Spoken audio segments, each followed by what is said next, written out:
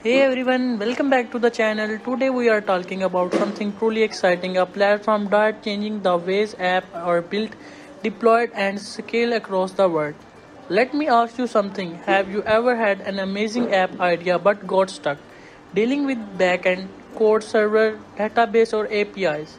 Or maybe you are a developer tired of spending hours setting up infrastructure when you all really wants to build great feature. Well, what if I told you there is a platform that takes care of all the boring back-end work while you focus on creating something awesome? That platform is Back4App, the smart, scalable, and open sources backend as a services that redefining how modern apps are made. With Back4App, you can build, host, and manage your app in one simple place. No complex setups or no time waste or no limits. It's trusted by developers, setups, and even global companies who want speed, reliability, and flexibility all in one package. Whether you are creating a mobile app, a web app, or even an LOT project, Back4App gives you the power to turn your idea into reality faster than ever before. So stay tuned because in this video we are exploring how Back4App can help you build smarter, scale faster and dream bigger in the world of app development. When you click on the Get Start button, you will be prompted to generate your app by entering a name of your choice. Simply type in any app name you want and then click on the Create button. After that, you will be taken to the Back4App interface. As you can see, the interface is very modern and user friendly. In the overview section, you can access a lot of useful information about your app. On the left hand side, you will find several additional options such as a database, cloud code, API, push notification, web development, logos, app setting, and many more. In Back4App, account keys, also known as app keys, play a very important role. These keys allow your app to connect securely with the Back4App services. When you create a new app, Back4App automatically generates a unique set of keys for it. These keys help identify your app and protect your data whenever you make API requests. There are several types of keys in Back4App. The application ID is a unique identifier that tells Back4App which app is making the request. The client key is usually used in front-end applications such as mobile or web apps and provides limited access to public data. The result API key is used when you want to access or manage your app's data through the REST API. Finally, the master key is the most powerful key as it gives full access to all your app's data, even the protected ones. However, it's a very sensitive and should never be exposed in your front-end code or shared. After you generate your app in Back4App, you will notice that under your app name in the overview section, there are two main options, Connect App and MCP Setup. When you click on the MCP Setup option, the next step asks you to select your IDE, means Integrate Development Environments. Here you will see three options, Cursor, VS Code and Windsurf. These are the platforms where you can connect and manage your Back4App project. In this case, I will select Cursor.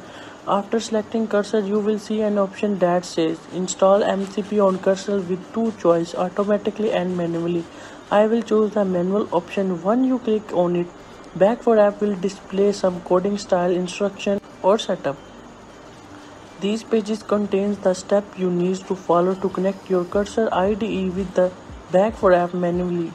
Basically, this process allows you to integrate your IDE with Back4App Managed Cloud so you can easily edit, deploy, and manage your backend code directly from your development environment. It's a one-time setup that makes your workflow smoother and more professional. After completing the MCP setup, I will try a little integration to see you how everything works during this process. Back4App connects my app backend with the IDE I selected early, in my case Cursor. This integration allows me to directly access my project files, write or edit cloud code, and manage my database without leaving the IDE. Once the integration starts, Back4App provides few setups, commands or files that help your local environment to the cloud server. After running these steps, your IDE becomes fully connected to your Back4App project. In simple words, this integration helps you work on your app locally while it stays scanned with the cloud, making development faster, easier, and more efficient. After the integration, let's talk a bit about the database section in Back4App. The database is basically the storage area for your app. This is where all your app data is saved, such as your information, login details, messages, images, or any other records your app use. Back4App use a cloud-based database, which means your data is stored online and can be accessed anytime for anywhere. The database works just like a table. It has columns and rows. Columns represented different types of data like username, email, password, etc. Rows data represented each individual records or user entire. The best part is that Back4App database is easy to manage without writing code. You can create new tables, add or delete data, and even apply filters directly from the dashboard. You can also connect it with your app through APIs, so any change in the database automatically updates in your app in a real time. In short, the database is Back4App acts like the brain of your app, where all your important data is stored and managed safely. Now let's talk about the API section in Back4App. API stands for Application Programming Interface. It's basically a bridge between your app and the Back4App database. It helps your app send and receive data from the cloud easy. When you open the API section, you will see the message get started by adding Back4App to your app. And below that, you will find options like React, Navigate, Filter, Android, iOS, JavaScript, and many more. Each of these options represented a different app development platform or framework. So basically, these options help developers easily connect their apps project to Back4App without writing everything from structure. Now let me talk about another amazing feature in Back4App, the AI agent. This is one of the newest and most powerful features that Back4App has introduced.